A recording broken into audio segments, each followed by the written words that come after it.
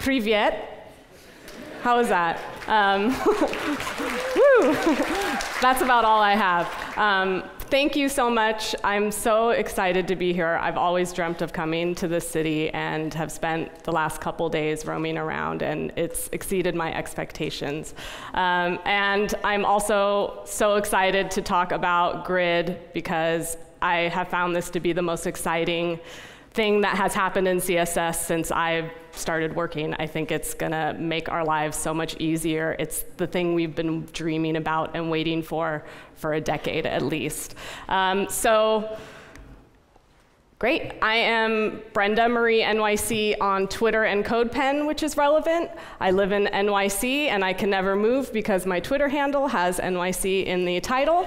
I work as a designer at Thoughtbot, which is a software consultancy. All the designers at Thoughtbot also implement front end within the live applications. So I have gotten a lot of opportunity in the past couple of years to experiment with Grid because I'm often building layouts from the beginning and for many different clients and solving many different problems. But I wanted to get a read of the audience of how many people have used CSS Grid already. All right. Has anybody used it on a live site, like you've shipped Grid? Okay, awesome. My goal is I want everybody at the end of this talk to feel like they can walk out and use it today without worry, because Grid is the new world of CSS where we don't have to live in fear like we have before.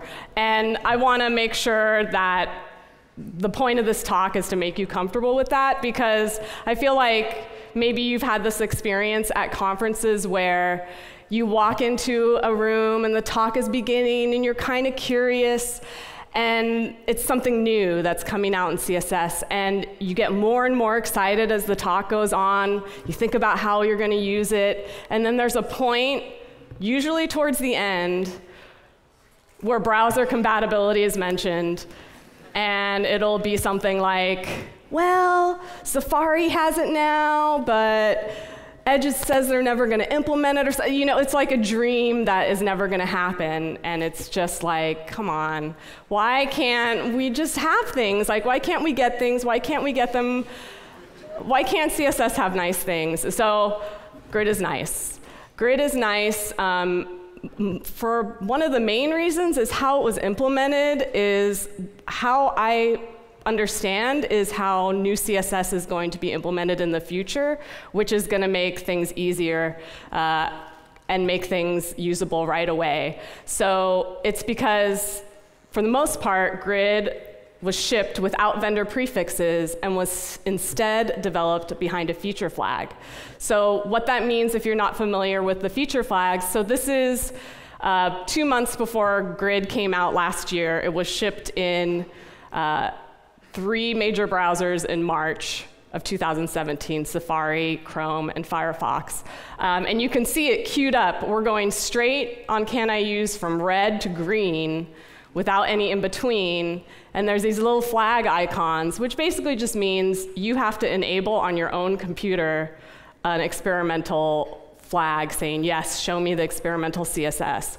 So this saved us from the vendor prefix drama of, while they're like Flexbox, while the browsers were still working on Flexbox and getting things refined, we were already using it in production, and then we created a mess that we had to clean up later. But we couldn't do that with Grid. So when Grid went live, it's been worked on for years behind the scenes, and it's ready to go. It's very consistent.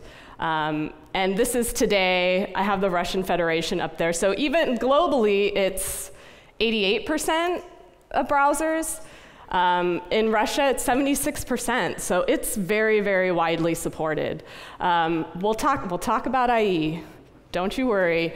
Our favorite exception.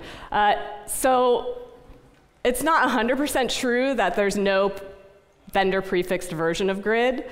There is one, and it's only for Internet Explorer or for Microsoft.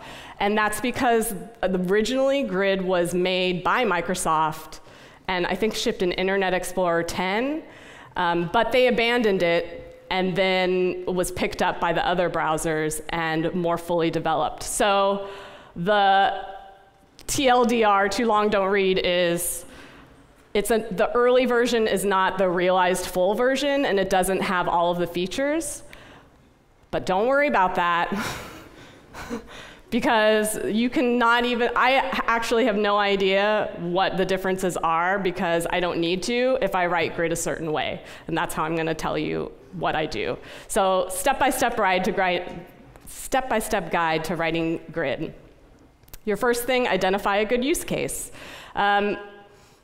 Grid is here to solve a lot of problems, but not every problem, right? It's just another tool in our toolbox that's gonna help with a lot of things. But I think a lot of questions I've been getting are, well, what's better, Flexbox or grid? Am I ever gonna need to use Flexbox again? And they're different, and they're different tools to use for different problems. So the easiest way to break it down is that Flexbox is great for laying out items in one direction, right? In rows. What Flexbox gave us was columns too, where we could wrap columns. But like this could be a float. This could, we were trying to do this in many ways. Flexbox just became the better way to do it. But none of these things, floats, Flexbox, were ever made to do what we've forced them to do. And we'd end up with things like this, right? Everything had to be perfect to make our wrapping work the way we wanted to. We'd lose our grids. So what makes CSS Grid different is it allows you to lay elements out in two directions, rows and columns. And we really haven't been able to do this. We could do it, in tables. We could do it in absolute positioning, but it's breaking the layout, it's not flexible, it's not fluid. Grid allows us to really position things deliberately, but also keep them within the flow of the page. So, this looks kind of like the front page of every grid framework you've ever used has an illustration kind of like this, right? When you think about rows and columns as these big blocks.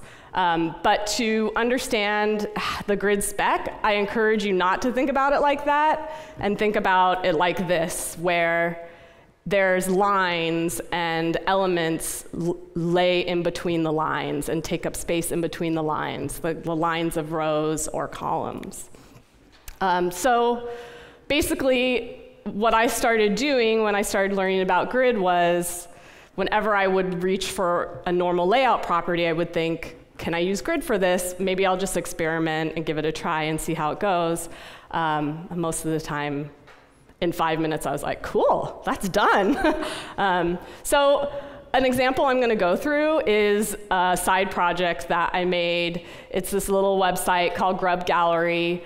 And basically, you type in a location, and it uses the Foursquare API and gives you a list of images as a result. So it's like the perfect grid that you use everywhere of just a bunch of things. Oh, I do want to show that so this grid is responsive based on browser width.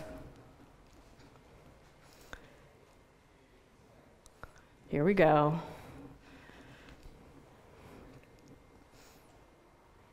Yep, I'm not showing you a layout you haven't seen 100 million times, right? So what's the code look like for this? The markup is simple. Here, I've taken out a bunch of the stuff in between and just showed what's important, which is our parent element, which is the unordered list, search results. List item is the child element, and just like Flexbox, grid, you style on the parent, and then it affects the children. So those are really the only two elements we're worried about here. But actually, we don't really have to do anything to the child. That layout was achieved by 4 lines of CSS. And these are the 4 lines. So I don't want this talk to be about the very nitty-gritty of grid, because there's so many great resources out there to learn all the syntax, and I have some links at the end of my slides for that. But in basic terms, this is saying, hey, on this element, make all its children and only direct children fit in this grid. I want this grid to be in columns. Make it however many columns you need to make each element at least 320 pixels wide. And I want it to fill out and always be kind of evenly spaced with however many columns it is. Just figure it out, browser. You do the math to make it all. If it can't be 320 pixels, just make it work, and just repeat as many columns as you need to do to make this work. And I want a 10-pixel space in between.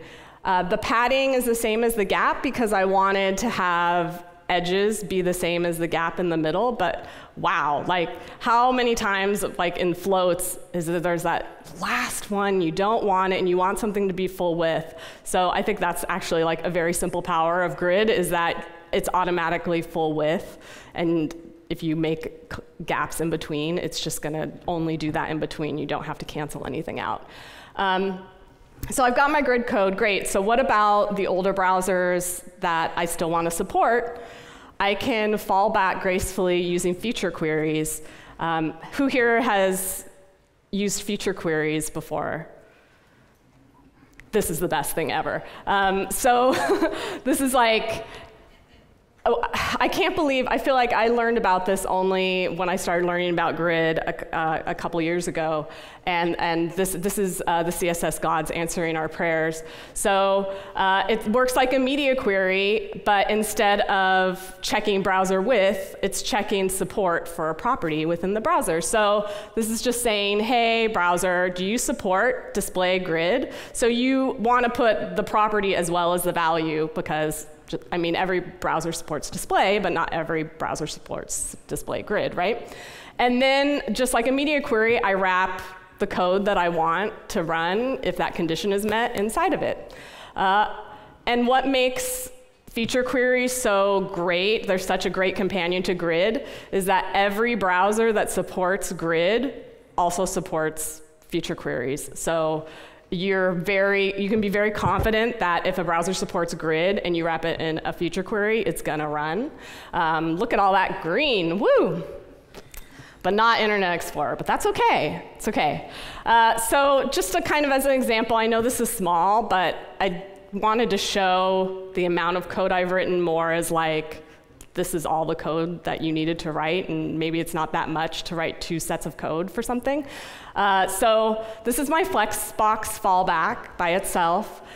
And it's display flex, flex wrap. I've got some calc to make the columns. I've got some media queries to make it, depending on browser width, change how many columns I have. So this is how we've been doing things forever, right? I'm doing the math because I'm better at math than my browser. Probably not. And so in order to keep the fallback, what I want to do is have my fallback be my default and be first. And then underneath it, I'm using the cascade to my advantage. I'm writing my feature query with the grid, which will override anything that came before it on any browser that supports grid. And so I just wanted to point out for the child in my Flexbox fallback, I had to write a whole bunch of stuff that I didn't need in my grid version. So I had to cancel it out basically at the end. I have a feature query that just margin 0 with auto, gets rid of all of that for my grid layout. Altogether, this is the amount of code that I wrote for that layout with the Flexbox fallback and grid. That's really not that bad. I'm not using any JavaScript. I'm using Flexbox, which I don't have to. I could use floats. I could use something that's even more widely supported and really cover all my users if I needed to. But I've got a really great experience going for people in modern browsers. So the biggest takeaway for this technique is that fallback first as the default, and then put your grid code afterwards so that it can override the default styles. One thing you don't want to do is do, with feature queries, you can do a not. So you can say @supports not display grid, and then put in your fallback. But you don't want to do that because there's browsers that don't support grid, that don't support feature queries. So if you have your fallback as the default, you know you're covered in all cases, and just wrap the feature query in the grid code, with the grid code. Two kind of gotchas that I've come across, and I've been writing grid in production since it launched, so about a year and a half. Make sure grid is disabled in auto prefixer if you use this technique. So this gets around having to be aware of what the difference is between the old spec and the new spec. Your Internet Explorer browser is just going to get the fallback and never see any of the grid code. So this is the current default for auto prefixer in version 7.0 and greater. I believe that shipped in June of last year. But if you're using an older version of auto prefixer, you can change this in the configuration or upgrade your auto prefixer. The only other problem I've really had was that I work on a lot of Ruby on Rails projects, and we have testing suites. And Sass Rails is using an old version of Sass, which doesn't know all the new syntax. And I don't think it's ever going to because it's being deprecated. So I broke the test suite just because I got a bunch of Sass errors, even though the code worked because it was just CSS. But I tried to get around that in some ways that didn't work, which I'll show as an example. But that's it. Like, those are the only problems I've had. I really have not come across any browser inconsistencies that were a big problem. Compared to other new CSS specs that come out, this has been really, really smooth and really, really powerful. I'm going to show you now a few examples of some of the things I've done in the past year and a half. What I've done are really, like, there's so many awesome things you can do with this that we couldn't do before. Like, we can create new layouts. I'm not really doing that here. I'm using it for like what we do every day. And I wanted to show you that so that you're encouraged to like start learning this. And once we start using it in the things we do every day, then we're going to continue to push things forward for new and exciting ways. But we have to learn it first, right? So I'm going to jump. First, my disclaimer.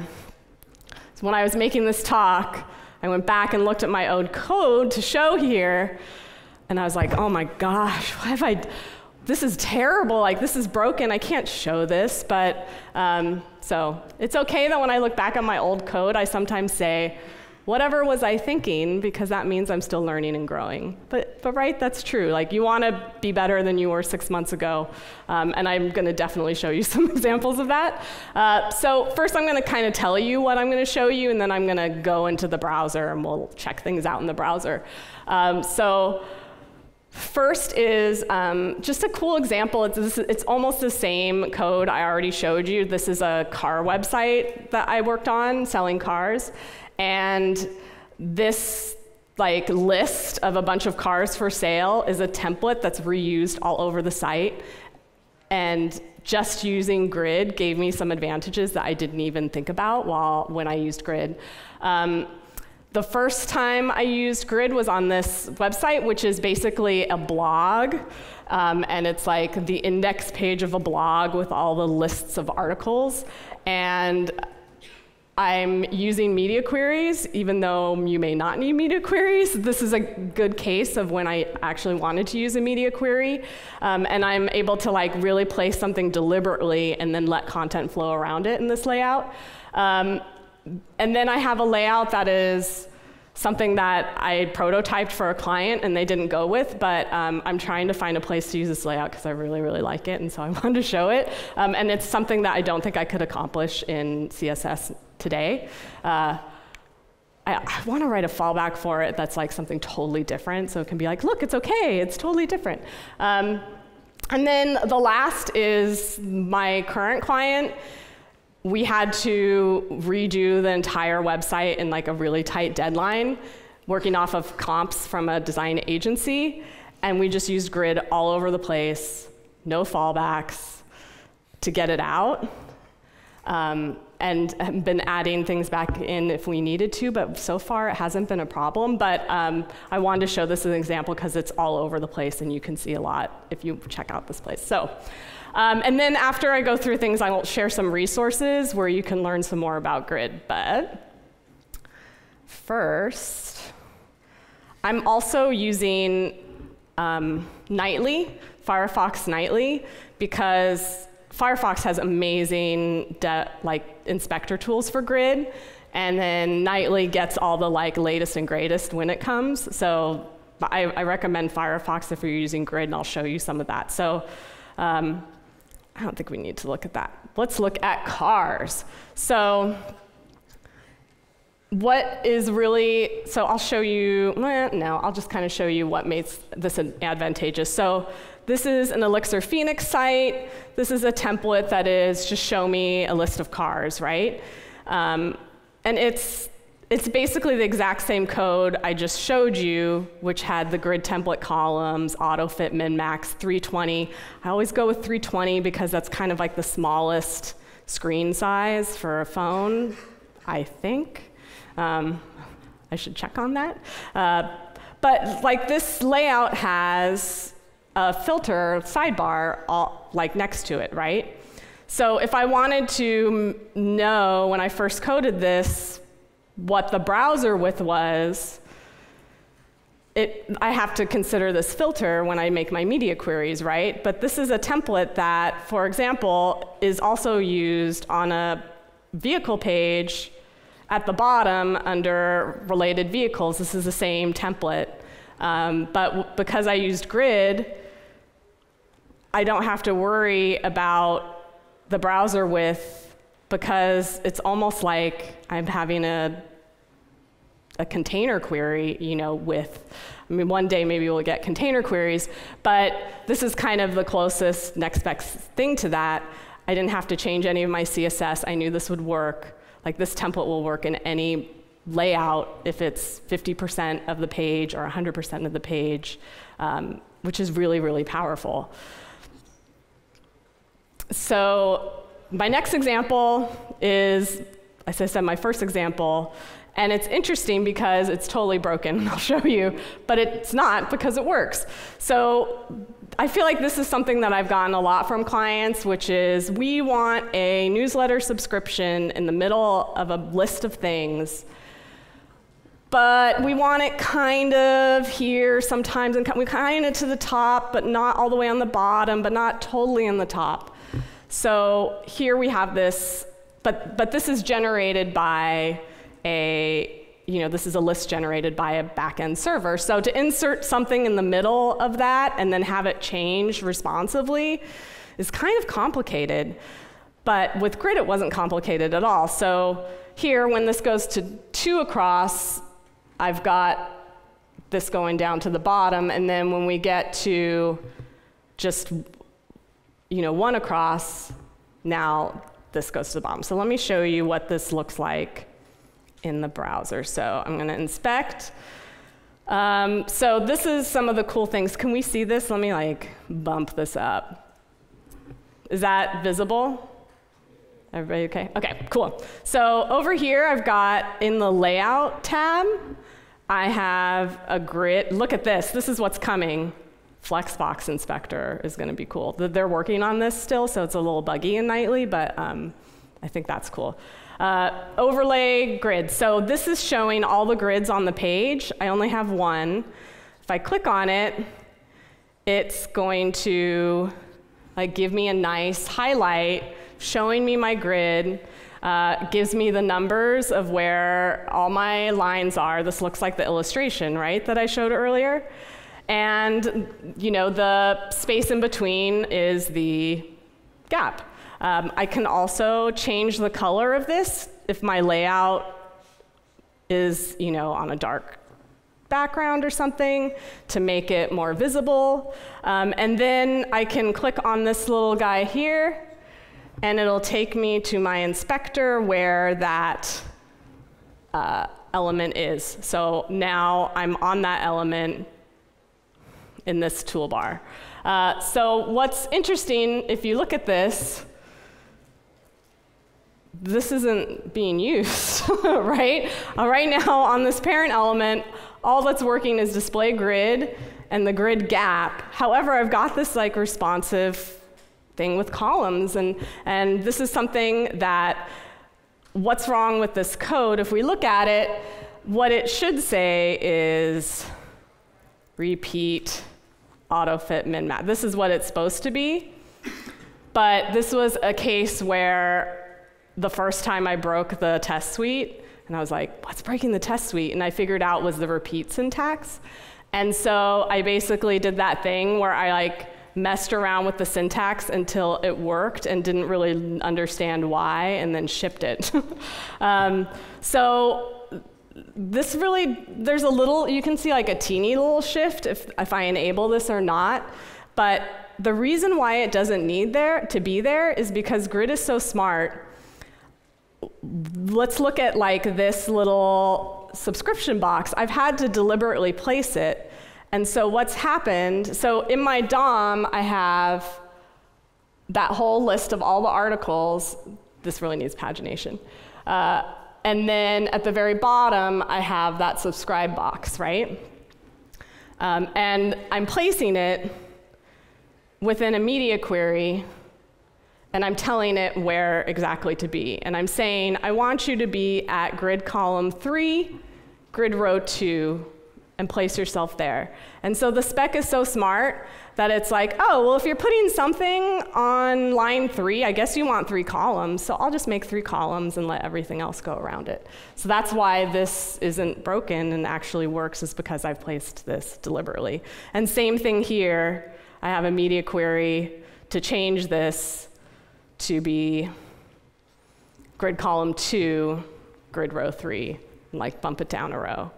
And then it knows, oh, you want at least 2 columns, and I'll go everything around it. So, but one other really big consideration that I think this is a good example of is that we're replacing things. You know, I'm moving things around different from the order in the browser. Is that something smart? Is that something I should do?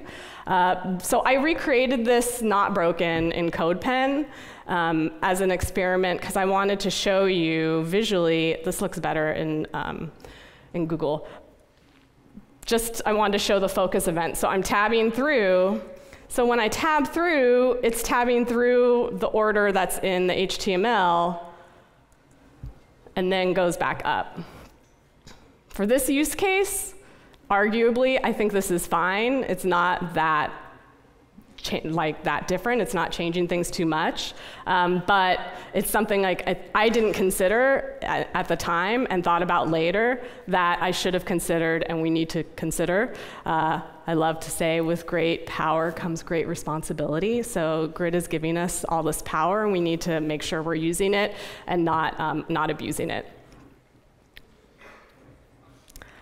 Cool, so this is my really cool article prototype. So my intention with this was I wanted a full height image that had a header fixed to the bottom of the browser window, and that could have white space. I wanted to be able to have white space and it be okay. And I wanted the picture to be able to be however wide it needed to be naturally. So this is the natural size of this picture, and the white space is just filled in when it needs to be. And this is just responsive. I wanted the header to be flushed to the right, but I wanted, and this was the tricky part, the body content underneath to be centered. So think about that. How does this know to stay aligned with the centered area, but also stay all the way to the end, where these margins, which like you would normally do margin auto, like how is it going to know how to do that and stay aligned with what's underneath? And so taking a look at this, I've got my article. I'm gonna pop over here. Let me make this bigger again. Also, I can go back to that window by clicking grid in this too, and that will take me over here. So I can really bounce around really nice while I'm inspecting things. So here I'm displaying grid on my parent, right, my article. I'm creating 3 columns, one FR. So FR is our new cool unit that just kind of takes up it's a fraction of the space. So I'm using it here like it's a margin auto, but instead of it just being margin auto, it's creating a column that I can fill with something, which is really powerful. So I have one FR on either end of one column in the center that is at minimum auto, so that will work on my small screens, and at maximum 73 characters, which I think is a unit I had forgotten about for a really long time. When I'm trying to do good typography and keep things legible, why not make it 73 characters instead of trying to figure out how many M's 73 characters could fit in to keep my content legible. And then I have 2 rows, 100 VH, which makes my nice, full page image, and auto, so everything else below is just going to be however long it needs to be. And for each of the children, over here, each of these children, I have the figure, which is my container. I have the header and the body. So coming back, let me make this bigger now. We're not looking there. I'm telling it to be 1 through 4, which is the whole space, 100% across, and just be the first column from 1 to 2. And then the header, it's almost the same, but I'm starting it at column 2 instead of at the beginning at column 1. So I'm starting it here, right? And so again, I'm starting my body in the same place so I can keep things nice and aligned. And then I think at one point I just turn off the grid and just let this flow like a regular page. But this was an example too where I was really able to keep the semantic markup without creating all these crazy div containers to place things where I wanted to. This is just very simple markup: article, figure, header, a section with copy. Cool, so I'm just checking my time. I'm doing great. Last example I wanted to show is I've been waiting for this because I feel like every time I need to design a navigation, I've designed so many navigations, and they're always so hard. They're always so hard. But I've been waiting for a navigation to come my way which had a centered logo, because I feel like those are always strangely complicated because you want it to be absolutely centered, but then you want the content on either side they might be different lengths, so how do you keep something centered when everything else is a different width? And I usually end up absolute positioning things, and then they would overlap because then you don't know how wide everything is. But with grid, this was so easy. I did a different technique here, which I think is also incredibly powerful.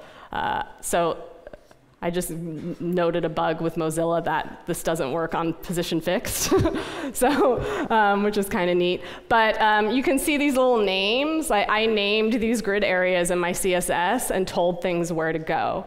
So again, this is an example of my visual hierarchy has this centered logo, but in my DOM, it makes more sense for the logo to be before the navigation, right? But this still works visually, that the logo is the most important thing when it's centered. I've been playing around with all these things, and now I can't get to my window. No. So.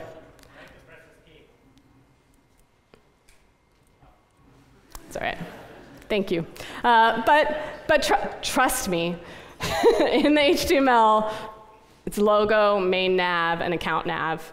And then I'm declaring this by, I can at least get there. Awesome. Display grid, grid template areas. So I'm giving them a name each, main logo, main nav, logo, account nav, and the way they are. And then I've created, again, 1FR, whatever the size of the logo is, just keep it in the center, and then 1FR, and that kind of balances out on either side.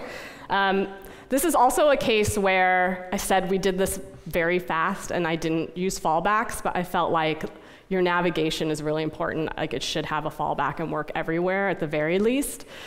So my fallback is in Flexbox, but if you look, my fallback is a totally different layout, and it's totally fine. Like, if you came to the website and it looked like this, you might be like, wow, that logo's a little bit close to the navigation, and I should fix that. But the goal was to make it look okay and be totally usable if grid wasn't possible. So this accomplishes that, and that accomplished my goal. So I think this is a good example of, like, we don't have to make everything the same in every browser, and it can still be totally usable and not disruptive to somebody in an older browser. Cool, so that's all I've got for the examples, and just the last thing I wanted to go over was some great resources to learn more. Most everything I've learned is from Jen Simmons or Rachel Andrew. They've been evangelizing grid and trying to get people excited to use it for years. And they have so much great content out there about it. Jen Simmons has a YouTube series called Layout Land, which goes into more things for CSS, even besides grid. But she explains things really well and is very inspiring, as well as giving a lot of practical advice. I particularly added a couple articles from Rachel Andrew that talk about the FR unit in detail and autofit, autofill, min, max, which were things that I used in my examples today. And then I especially wanted to point out an article by Natalia Shelburne, who works at the Times, where she made a Sass mixin that's like 10 lines long that makes Bootstrap a fallback, and she can write grid on top of it. So she's very easily found a way to progressively enhance her part of the New York Times and slowly get rid of Bootstrap. That's something that I think is the way to go with this too. Like, if you change your whole layout at once, then people don't know how to maintain it, and it can be more cumbersome. I like this technique of, let's slowly, in legacy websites or websites that are older that we maintain, that we may use a grid framework, we can just slowly start implementing the new things until it takes over and we don't need that grid framework anymore, and then we can remove it. If you are interested in those differences between the IE grid spec and the new grid spec, if you're really that nerdy, which I am, then these are some really good articles that talk about those differences. And then some of the examples I've shown, and then I have some more like basic grid examples if you just kind of want to check things out, and a bunch of SVG things because I had a SVG period. I have a CodePen, Brenda Marie NYC, and then the whole grub gallery thing that I showed, I wrote an article about and went through basically everything I went through in the slides if you want to check that out as well.